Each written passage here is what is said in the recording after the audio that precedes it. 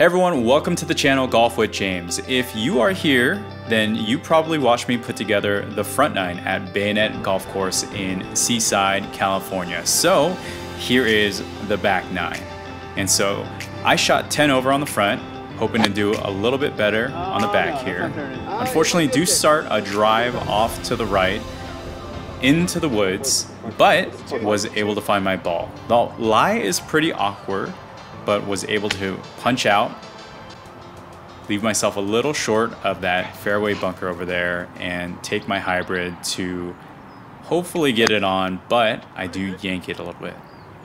You're lucky. So 1, 2, 3, and here's my fourth shot, hoping to pitch it onto the green, and I successfully do. Long putt to save par here, and I do give it a pretty good try there and then tap in for a bogey.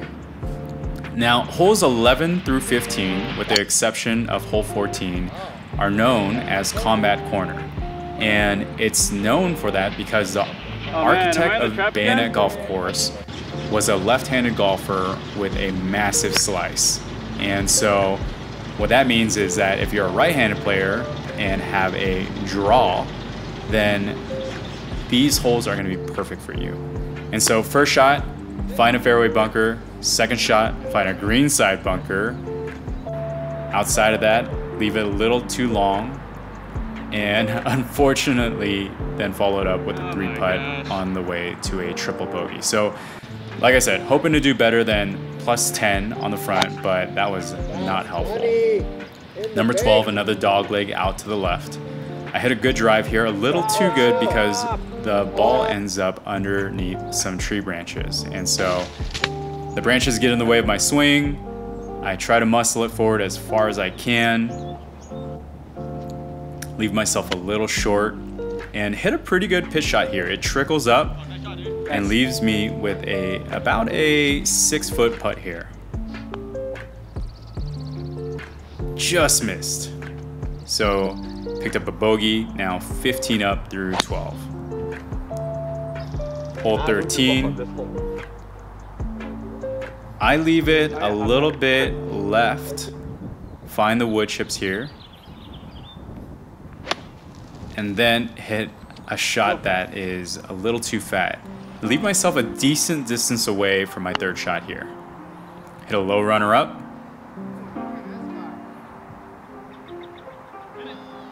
It's funny, you can see Sam there in the corner. It's not a good feeling when your friends are already on the green when you're trying to still get on. But anyway, walk away with a bogey, limit the damage there. I'm pretty happy with that. Hole 14 is a par 3, 190 yards.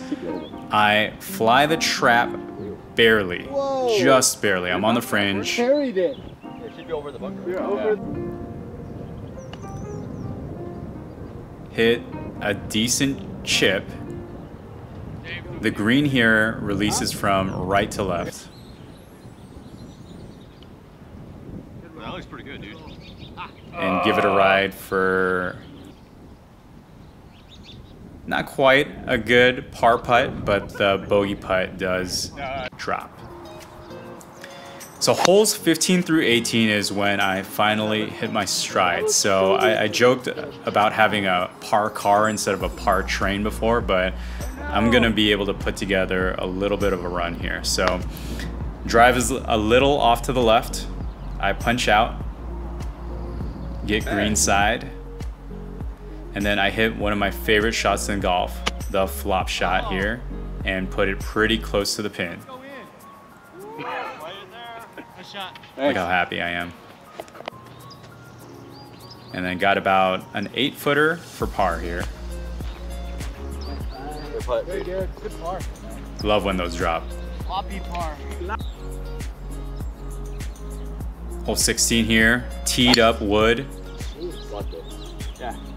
I love hitting this shot. All those bunkers, right? That teed up wood is one of my favorite shots to hit. I think you're fine. Yep. It goes about, you know, anywhere between 240 and 260 yards. It makes me wonder why I'm even gaming a driver, but you know, that extra 20 yards with driver when you hit it right is definitely worth it. Anyway, second shot puts me just off the fringe here, or the fringe rather, and hit a pretty good lag putt and clean up the hole for another par for number 16. So I'm staying steady at 17 over. Hole 17 is a downhill par 3. It's 223 yards. I feel like it plays more like 160. I think that's what I remember, so I take my 8-iron out here if I recall. Leave myself pin high. And leave the putt just a little short. Had the line there. But again, not going to complain about picking up another par.